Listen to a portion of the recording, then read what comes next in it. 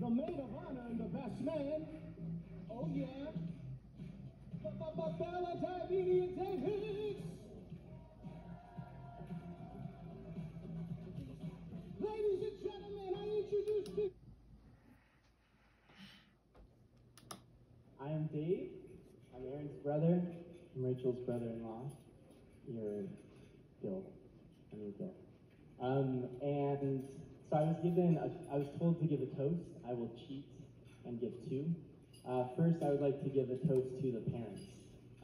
Mr. and Mrs. Diomede, mom and dad. So much hard work and sacrifice went into not just making today a great success, but just raising killer kids, awesome kids, who we are all delighted to be here to celebrate. So let's make a toast to the parents, to the sacrifice, to the hard work. Here's to you.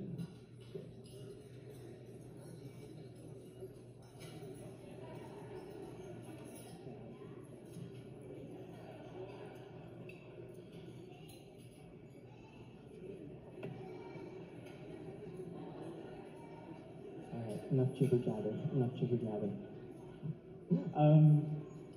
So I was honored when Aaron asked me to be his best man because it means he has forgiven me for the time I put him in a dryer and turned it on. We used to fight all the time. Aaron was a especially sensitive guy. And he plays music, as I'm sure many of you know. He'd be spending his time in the basement quietly playing this music.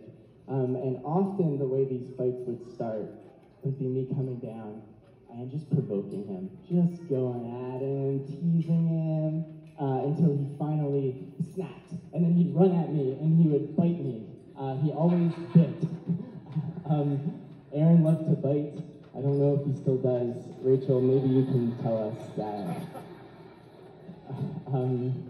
But I have watched Aaron, we've become very close. And I've watched him grow and become an incredibly strong man. So I have just two very short stories. The first one is the first moment that stands out to me, seeing his sensitivity and his strength. So this was like 3 years ago. I had just finished college.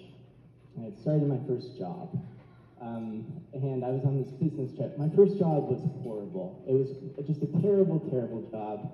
I had a brutal boss, and I was on this business trip out of the country, and I've been trying to hold it in and be tough and heard about first jobs, and you just have to push through. And I couldn't, and I just broke down with Aaron on a Skype call while I was in the UK, and Aaron was up in Boston at Gordon in the middle of finals, just this crazy busy week. So I already felt grateful that he would spend this evening on Skype with me, just hearing me cry, hearing me process all of this. And it was cathartic, and I felt better.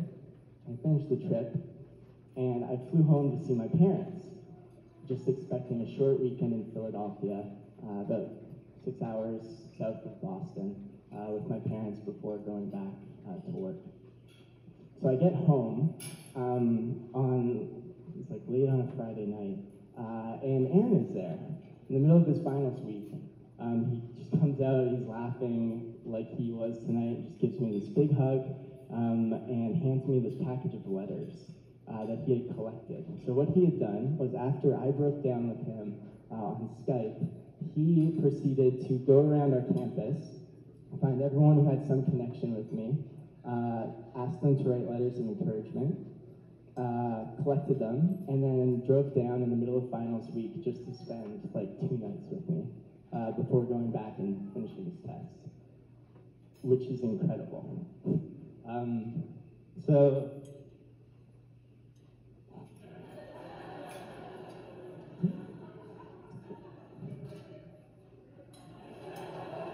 that was the first moment I saw his strength. And then the second story, sorry, Mom and Dad. Second story of his strength was the night he, well, I'll bury the lead. So it was my birthday dinner. This was right after Aaron and Rachel had started dating.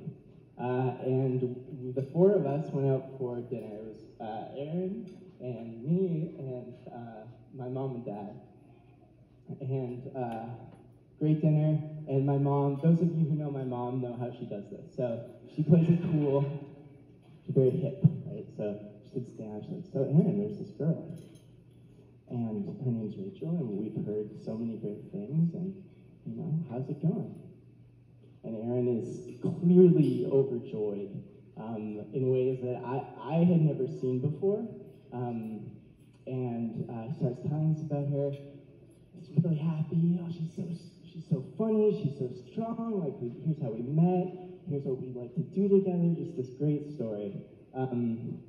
And my mom's like, whoa, okay, all right, that's cool. So like, sounds like you really like her. And Aaron's like, I love her. Just total strength. And my mom, you know, you ask scary questions, you get scary answers. So my mom was like, what was that? And he's like, I am in love with her. Like, she is the one. And I have never, ever seen, I can't look at you, but I've never seen such strength from Aaron. Rachel, the way he talks about you, throughout the whole process. From that dinner,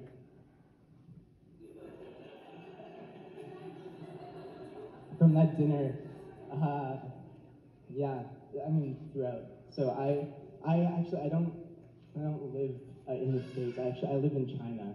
And I missed most of their relationship up close, and I regret that. But every call I have with Aaron,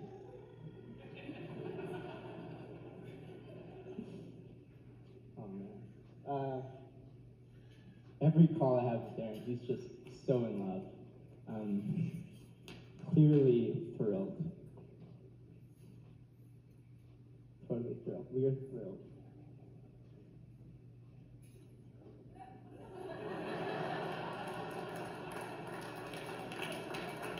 Bless you, young man. Bless you, young man. Be blessed. Be blessed. We're so thrilled. And Rachel, you bring out that strength in Aaron because that's what you are. Okay? You are such a strong woman. The sass. I love the sass. And I love that you can take it and you can dish it, and it's wonderful. And yeah, I'm honored to be your brother-in-law. And I'm really, really looking forward to everything that is to come. So, cheers to the couple, to their love, to their future, all that. Cheers. Round of applause, ladies and gentlemen. That was very touching.